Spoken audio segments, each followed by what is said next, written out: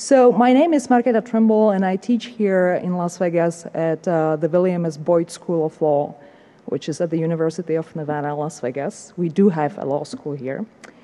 And I teach intellectual property, copyrights, patents, and I also teach a subject matter called conflict of laws, which most law students hate, even though that's the only thing they will really need in life.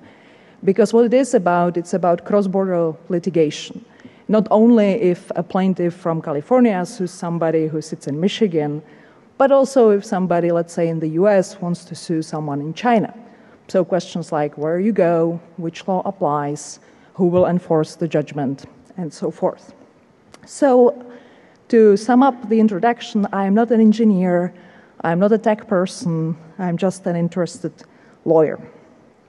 So let me say at the beginning, I am here to talk about legal issues that surround evasion of geolocation. I will take questions after the talk, I think in the Miranda room or wherever it is. So if you have any questions after this, please follow me there. So to begin with, I would like to take a quick poll. How many of you, show your hand, if you ever encountered a website that told you that you will not be able to see some content because of where you are located? Right, okay. How many of you didn't care because you know how to get around it? Right. How many of you actually write code to do that? Great. And now, yeah, great. So, any lawyers in the audience? Any lawyers who are actually willing to admit it? Yeah, few brave souls, so great. So what is my talk about? Well, what I want to talk about today is what the law has or doesn't have to tell about geolocation, and also about the evasion of geolocation, which I termed cybertravel to make it more palatable to people who know nothing about tech, meaning evasion of geolocation in terms of making geolocation tools believe that you are actually located somewhere else than where you are physically located. So an example that I use for, as you can tell, a very low-tech audience is myexpertnetwork.co.uk, right? So we have this grandma who sits in Grand Rapids, and she really loves BBC shows, but she wants to watch them on the internet because BBC America doesn't show those particular shows.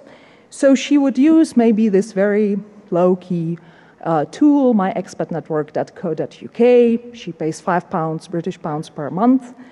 And of course, it's great because suddenly she appears as if she were in London and she can view those BBC shows. Wonderful. So does the law care? Should it care? And what does it do about it? And what you should know about where things are headed. So, disclaimer, this is not a tech talk, which I'm really sorry about. This is not going to provide you any tools to evade geolocation. After all, it doesn't seem that you are in the need of my help there. Nothing said in this presentation during the Q&A, and of course, never, ever, whenever you meet me, whatever I tell you is not legal advice, right? And also nothing that I say you should understand as me advising you to do something, but also in the same vein, I'm not trying to tell you not to do something. It's your problem. I'm just not going to give you any advice. So why should you sit here, right? Oh, apart from the fact that there's that 50% discount outside. Well, so what I want to do is to maybe tell you something maybe new that you haven't heard yet, about where the law is going and what you should be expecting from lawyers, because lawyers tend not to know much about tech on average, and you never know what they will do. Also, this talk might help you to begin thinking about what kind of legal issues you might encounter if you actually engage in acts of evasion of geolocation tools. But also, it should help you to think about how you might want to design future tools to evade geolocation, right? So if you are coding some great tool that should help people evade geolocation tools, Thinking about legal issues might help you to do some design choices that might be actually important in the future. Or, as I like to put it, it's one of those talks that will help you to think about what you should ask your lawyer about. And finally, there are some important policy issues that are connected with this problem. And I think you're a particularly important audience to know about these issues because they will come up very soon, and people who will discuss them are people who know nothing about them. And they need people like you to talk. They need people like you to make them aware of the tech background of the issues and of the stuff that's important there. So let's see what we will cover briefly. I will first tell you something about definitions so that we are on the same page, which I cannot find right now. We will also talk briefly about territoriality on the internet. Don't worry, it won't get too into detail. I will talk about geolocation tools and their current uses, not necessarily to tell you a laundry list of when geolocation tools are used, because you know that, and that's not the point here. The point here is to tell you something about the types of uses that are law-related. So when are geolocation tools actually used to achieve compliance with some kind of law? I will tell you what current law thinks of geolocation, which is actually quite scary, and that's why we need to talk about this. I will talk about evasion. Again, I will skip the tech part, not to embarrass myself, and also because you don't really need it. And then I will talk about law and the evasion of geolocation. So what does law say currently about the acts of evasion of geolocation? Can you as a user get into troubles for evading geolocation? Or can you, as somebody who codes and provides a tool for evasion of geolocation, get into some kind of legal difficulty? And finally, I will talk briefly about what there might be at stake for us in the future and how you all might be able to lobby for certain kind of solutions that I believe are important. So, definitions. When I talk about geolocation, I don't mean any specific type of geolocation tools. Of course, when we talk about geolocation, I think of geolocation based on IP addresses, some kind of combined methods that based on your IP address and maybe some ping times and so forth can figure out approximately where you are located. But really, I mean any kind of tools that can localize a user. So whether they are based on IP addresses, GPS, whatever, that's, in my mind, geolocation. So what is the evasion of geolocation? Again, or Cybertravel, it's any kind of tools that help you evade geolocation. So any kind of tools that are able to pretend that you are located somewhere else than where you currently physically are, whatever means you use. What's important about evasion of geolocation, the way I think about it, is that it's an act that helps you to view the internet from the point of view of somebody who is located in another country or another jurisdiction. So if I want to see the internet as someone who sits in London, that's what I want to be able to do. And it's very interesting because I equate it to the freedom of travel in general, international travel, which, by the way, has a certain degree of constitutional protection in the United States under US Constitution. So with certain limitations, you should not be limited in your freedom to travel internationally. And this is, for me, the same thing, right? I want to be able to go online and be able to view the internet as if I were in another country. So that's to Cybertravel. Now, of course, there is a difficult issue here, apart from pulling the cord from the electricity here, which is there are certain ways to access remotely your computer. And, you know, whichever way you do it, including some low-tech, like go to my PC and stuff like that, you certainly can actually get online in another country if you have your machine there and you log on to that machine and you can access internet through there. I'm not particularly interested in that because That's really a de minimis problem. There are not that many people who can do that. There are not that many people who have their laptop sitting in London, right? Or who have some kind of arrangement with somebody using their computer somewhere else. But yes, I'm aware of the fact that that exists as well. What I'm interested more in is what will become a mainstream issue, which is myexpatnetwork.co.uk, the kind of services that allow you to acquire a foreign IP address in a very easy manner, so easy that even the grandma from Grand Rapids can do it. Because as we all know, things on the internet don't become a problem until the general public gets hold of them. Another important point to make is when I talk about Cybertravel or evasion of geolocation tools, I don't equate that with anonymization. Anonymization is another extremely interesting problem, but that's not really center of my interest. Not that I don't care, just for these purposes, for the purposes of this study, you can cybertravel and you don't have to be anonymous. On the other hand, you can achieve certain degree of anonymity and still be able to cybertravel, right?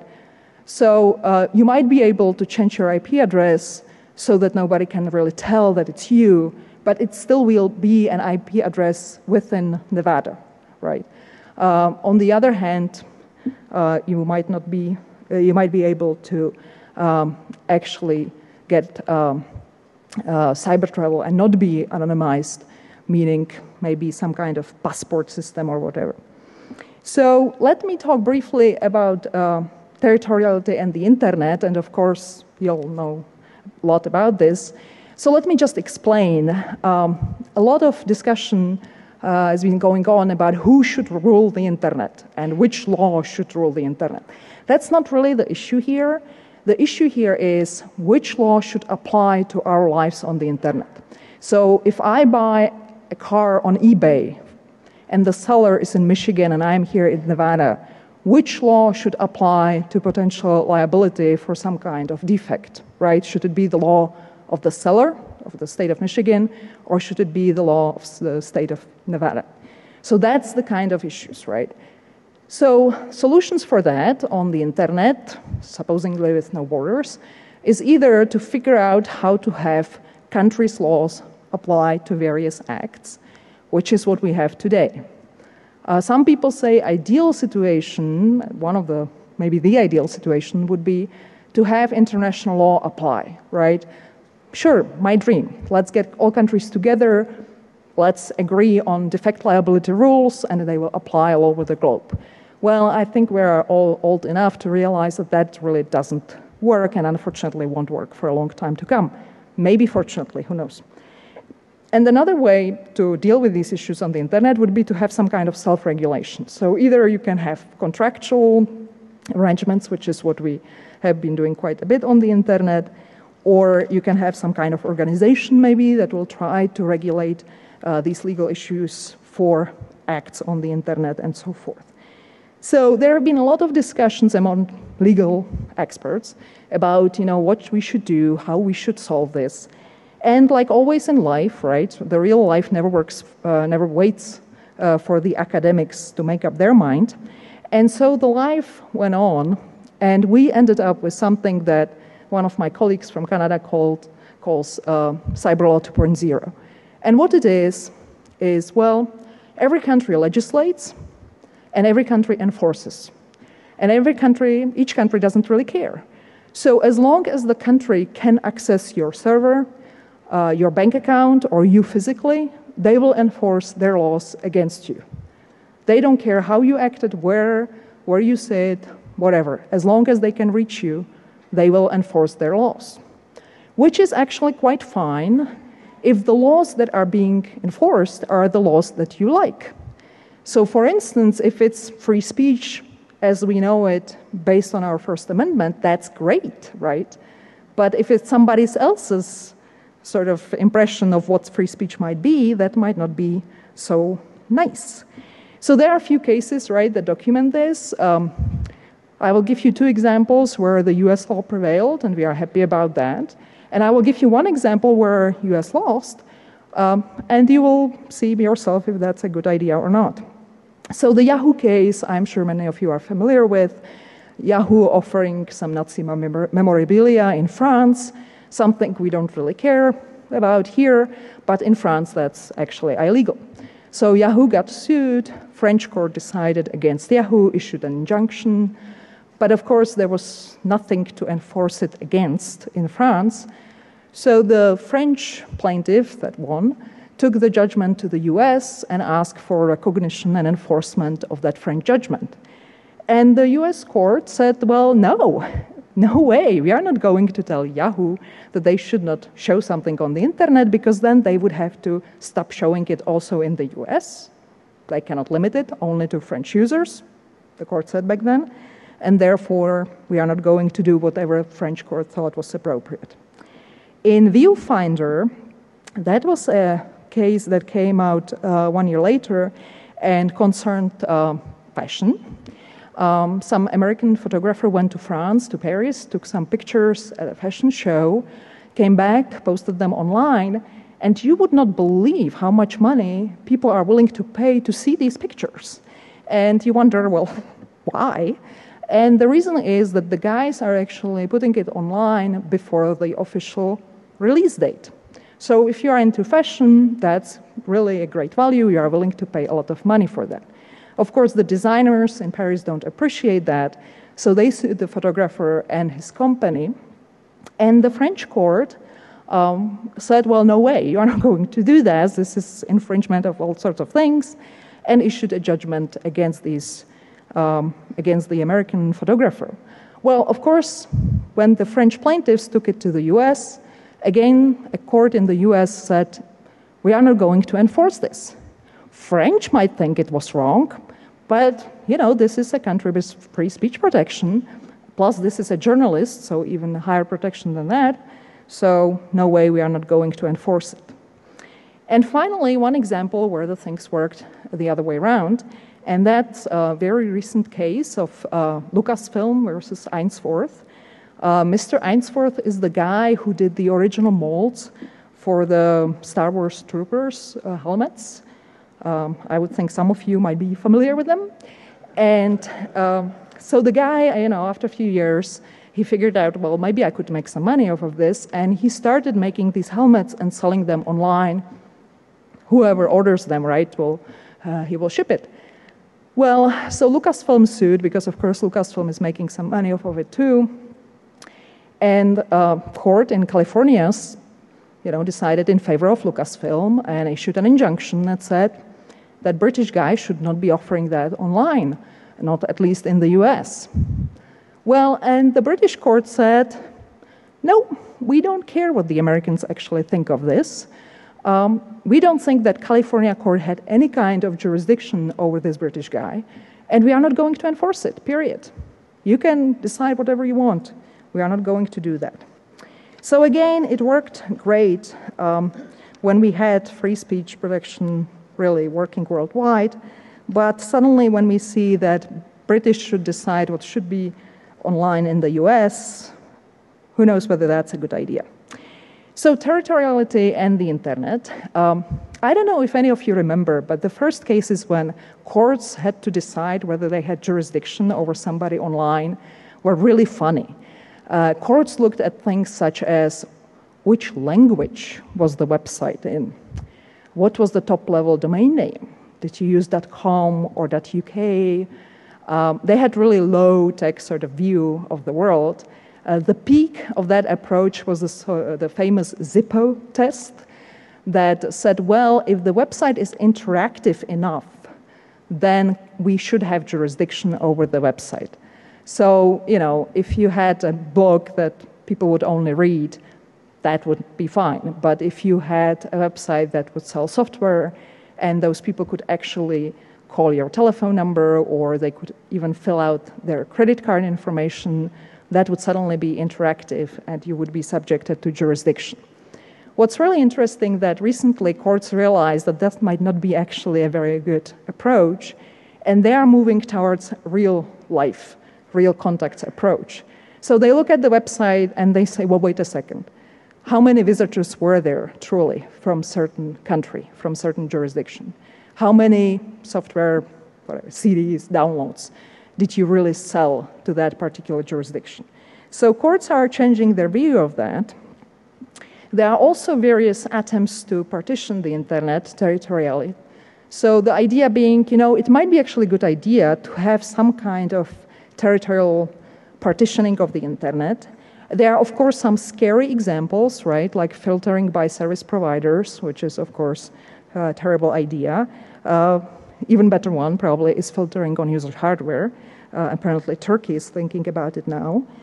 And so suddenly, employing geolocation by website operators seems like a pretty reasonable way to do this.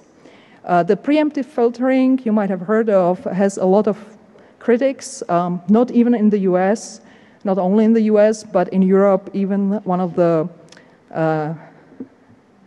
advocate generals of the European Court of Justice issued a very strong opinion against this. So that's good news. So geolocation, leaving it up on the website operators to try to comply with specific laws, suddenly seems like a good idea. So current uses.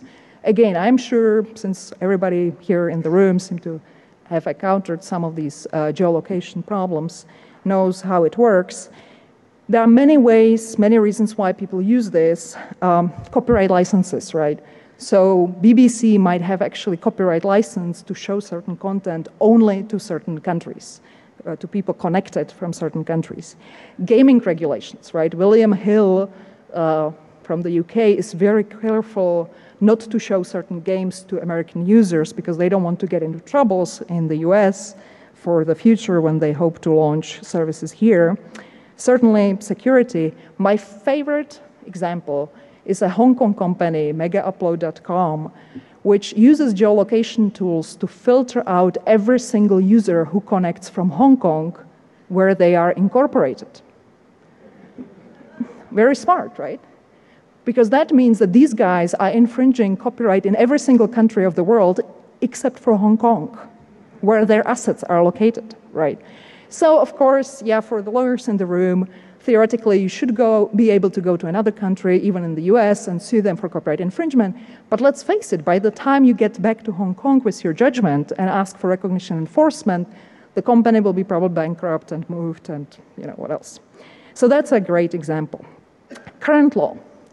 So those uses were to comply with law, but they were all voluntary uses, right?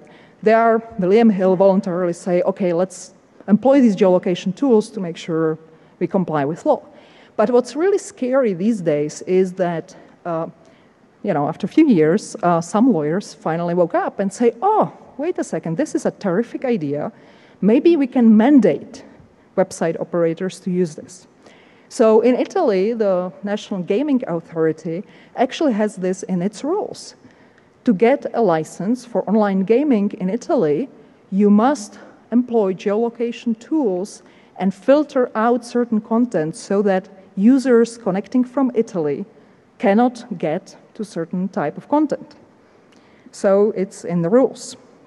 Another interesting example, there are several decisions by German courts from 2010 and 2011 in which the courts look at geolocation tools and decided that those were legitimate ways to comply with regional regulation.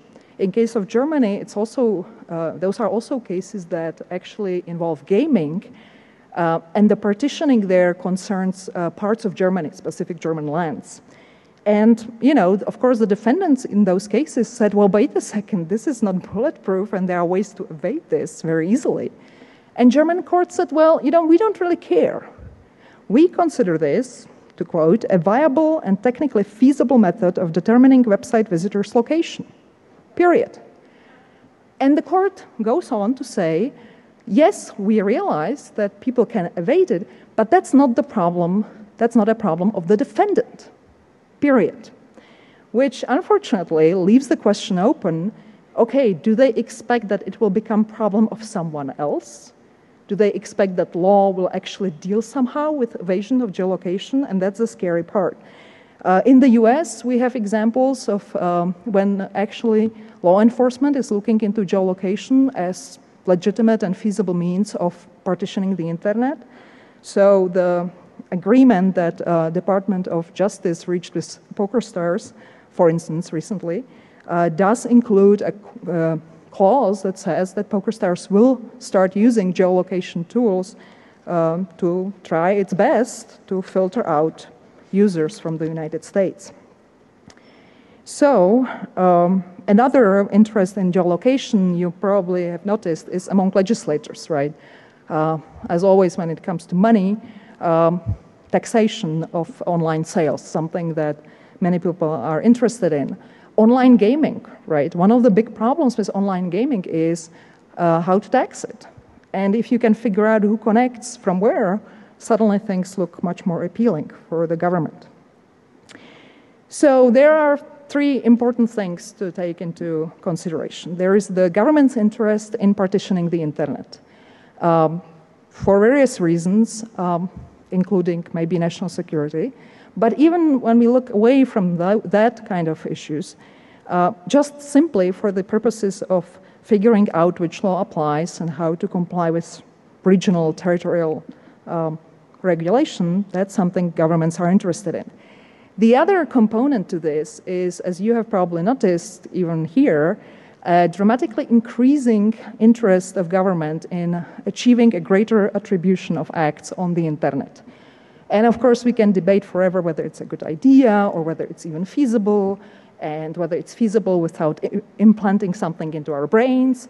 But the fact is that that's where it's headed, right? They are interested to be able to attribute acts on the internet to specific users. And finally, it's the transition to IPv6, where with statically assigned addresses, right, suddenly it seems like there might be interest in figuring out what to do with the evasion of geolocation. And I would argue that non-tech people and people who don't appreciate the option of cybertravel will look at all these things and say, well, why don't we just get rid of it, right? Why don't we either figure out some technical means, or why don't we figure out some legal means to actually prohibit cybertravel altogether? So that's what might happen. And I would argue that if you and I are interested in evasion of geolocation today, wait what will happen if the government actually starts mandating it, right? Suddenly, it won't be only you, me, and the grandma in Grand Rapids, but it will be many other everyday average users who will become interested in the evasion of geolocation. And the government might have to think about what to do with it. So again, very simple geolocation tools. The tools for evasion of geolocation are becoming extremely simple to use. There are some, old-fashioned ways to do that, including a dial-up to a foreign service provider, which is incredibly expensive and slow, but theoretically you could try that. Web proxies, other types of proxies, and so forth, including the services like myexpertnetwork.co.uk that charges the incredible amount of £5 per month for people to do that. But those are actually types of services that are very interesting because they target particular jurisdiction, right? So it's not like, well, you just want to look like you're somewhere outside the US. No, in case of myexpertnetwork.co.uk, you actually care for looking like you are in London. So that's the example. There hasn't been done much about evasion of geolocation in law. Lawyers don't really know much about it. There are two pretty famous experts on this, one in Australia and one in Germany, who have written about it. The German guy is, I think, the guy who is responsible for the German courts deciding that geolocation tools should be used as a means of legal compliance. But what I think is really pushing this issue forward are place-shifting cases. And if you look at these cases, they are all from 2010 or 2011, and they all concern cases that they are not really evasion of geolocation, but they are very similar, and I would argue that they are the precursors for further legal disputes that will concern evasion of geolocation. TV Catch-up in London, in the UK, write a service. If you live in some region of England where local TV really sucks, you can actually pay something and watch programming from other regions.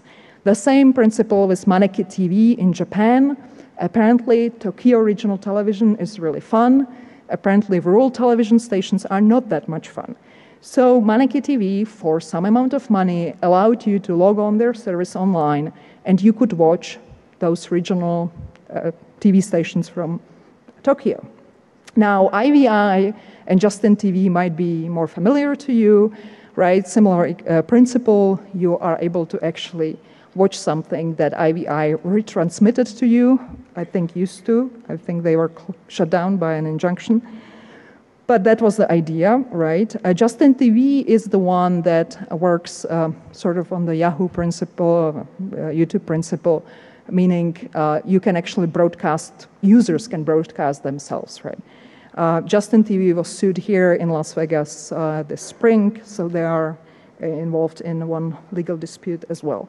So these are services that have been attacked because they are doing the place shifting. They are allowing you to watch something, to access certain content that you should not be supposed to view because you are located in the wrong place, right?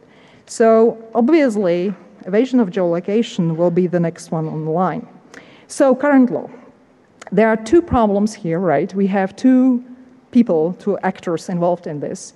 We have me, the user of geolocation, of evasion, the Cybertraveler.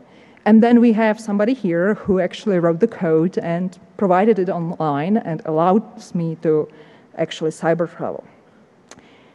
In cybertravel, we have two separate acts, right? There's the act of evasion itself. So me maybe logging into my expectnetwork.co.uk and getting the British IP address. And then there's a separate issue with why I do that, right? So what is next? What kind of acts are associated with my act of cybertravel? So one of the problems that the law has with this is how to localize my activity, right? So of course I'm talking about that simple example, very simplistic, where I sit in the US and I acquire, let's say, a German IP address to view some site that's available only in Germany. But we know that in practice that's not how it works, right? So we know that, in fact, the website I want to see is run by somebody in South Africa who might actually have servers sitting in Chile. So then, of course, where the packets are running, right, have nothing to do with Germany or me sitting in the US. So there is a problem with that. But even if we look at it in a very simplistic way, which is what law tends to do, so what are the challenges? Well, first of all, DMCA, right? So DMCA is not a US invention. That's actually a worldwide problem. 1996 treaties that were signed under the World Intellectual Property Organizations established these provisions about technological measures, and they have been implemented in many countries around the world, including all European countries, and we ended up with DMCA. So, as you probably all know, DMCA says, well, you should not really breach technological measures that are implemented to protect copyrighted work. Well, one problem with that is that copyrighted work is almost everything online. Contrary to what many people believe, you don't have to go to the Copyright Office and register something for it to be copyrighted, right? Anything that actually fulfills the condition of copyrightability is automatically copyrighted as soon as it's fixed in a tangible medium. So you don't really have to go to the Copyright Office at all anymore.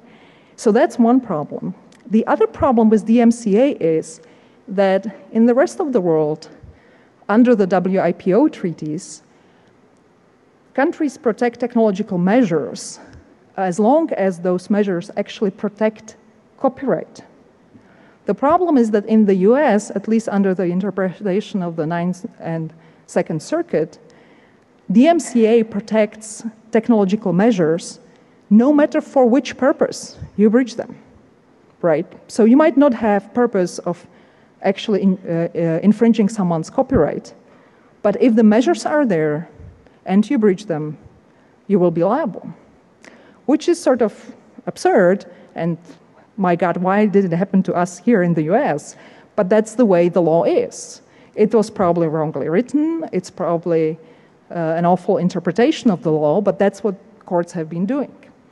So what it means is that if courts decide that geolocation tools are actually the kind of measures to be considered, the proper technological measures to control access to a work, just by evading the geolocation tools, we might be actually infringing the DMCA, which is scary.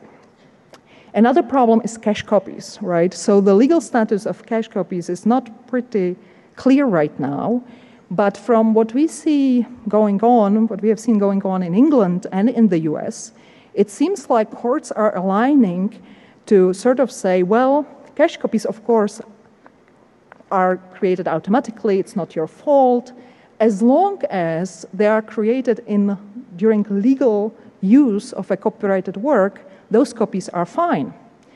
But if they are created while you actually use the work illegally, then those copies actually infringe copyright. So for instance, in England, there was a guy who ran a game off of a counterfeited DVD. And the court said any cache copy that was created by that computer infringed copyright because the DVD was used illegally, it was a counterfeited copy. So that's an additional problem because then if the court would say, well, yeah, in fact, by evading geolocation tools, you are not using the work in compliance with what the copyright holder said you should be doing, then you are creating illegal cache copies and you are infringing copyright as well. So that could be an additional challenge. Of course, contractual issues, that's another area to be careful about. I have here for you as an example a clause from an agreement with Sat1 television station in Germany, which clearly states, well, if you are using this website, you agree that you will not evade geolocation tools. You will not try to bypass our measures that we imposed to territorially limit the use of this website. And of course, there is some issue also with anti-hacking laws that really would arise primarily if you try to evade geolocation tools to get free access to some content. And that's something to be very careful about these days, because what happens is BBC, for instance, is launching a version for its international users that will be what we might call a pay-per-foreign-view access. So what they will do is they will say, well, if you sit in Las Vegas, you can actually watch these programs that we normally only show to people connecting from the UK, but you have to pay, right? So suddenly, if you evade the geolocation that BBC has implemented in order to get free access to that program, then you might actually land in some serious troubles.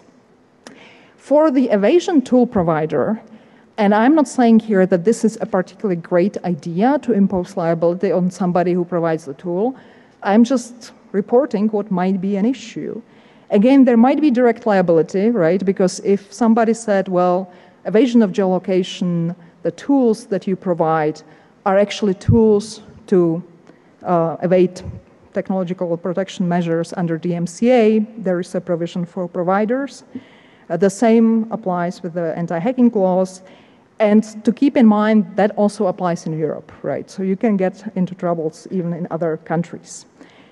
There is some issue with retransmission, which is where the design issue comes into play. It's particularly, I think, problem for web proxies that actually could be claimed to be retransmitting some kind of signal to the user. Other kinds of proxies, I guess, would have a better argument that that's not really their choice, that they just provide this foreign IP address, for instance, and they cannot influence what the user is doing after that. But it's very important to avoid becoming the retransmitter in any sort of sense of the content that's being accessed. Finally, there is an issue of secondary liability, again, an interesting design issue. For instance, if you notice, the myexpertnetwork.co.uk also has a US version, .com. And what they do is, if you look at that, you would think, well, who wants a British IP address? Somebody who doesn't sit in Britain, right? That would make sense. No, myexpertnetwork.co.uk is really directed at British customers, right? You pay in pounds. You have to access their .co.uk address. You have to email them to their British email address and so forth. So the idea is to strategically dislocate the place where you offer the service and the place where the users might engage in something that might be considered copyright infringement. So my expatnetwork.co.uk can say, well, we were never offering anything in the US. We were offering to British people who happen to travel. So any act that we do in England, and anything that happens as direct infringement happens in individual countries outside the UK.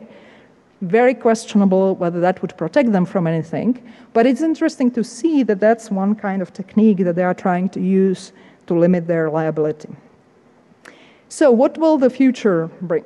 Well, what I would argue is we should be worried about courts, law enforcement, looking at geolocation as legitimate, working, effective means of partitioning the internet. What I would be worried about primarily, as much as I realize that that would really make life of many people easier, is that they will immediately look at the acts of evasion and say, well, of course these things must be illegal because, my God, they defeat the whole purpose of geolocation. What's very important there is to make sure that this problem is presented in the right way, right? It's a lot of PR work here. So, for instance, you would not believe how many lawyers who know a lot about tech talk about this as about misrepresentation of one's true location. Well, it might be, but you don't want to call it that way if you want to convince someone that that's actually a good thing, right? Don't use the word misrepresentation. Some people say, well, it's really should be a right to obscure one's location. But that's tricky because then you really tie it to the issue of anonymization. And because of law enforcement and other issues, right, that might be tricky too.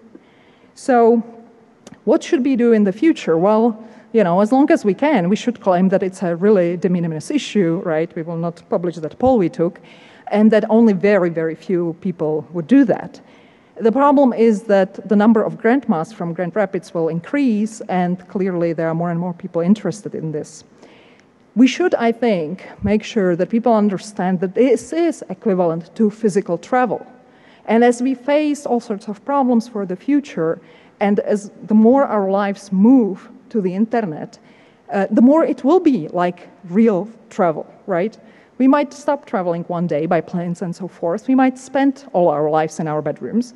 And then, really, the real travel we will take will be the cyber travel. And we should protect that. We should be able to cyber travel to another country and be able to see the internet from the point of view of those people. And again, there is constitutional protection for the right to travel internationally. There are limits. They can ask you for your passport and stuff like that. But courts have recognized that there is an important value in being able to travel internationally, to see other countries, see how they do things, and so forth. So what is the big question for you is how to implement this. How to implement this, how to fight for the freedom to travel in cyberspace and make sure that it's not limited and that it's not lost in these discussions about anonymization, and that we are actually able to do that in the future, you, me, and the grandma from Grand Rapids. So thank you very much for your attention. I'm glad you were here because I think this is a very important topic. And I will be, I believe, in the Miranda room for Q&A. Thank you very much.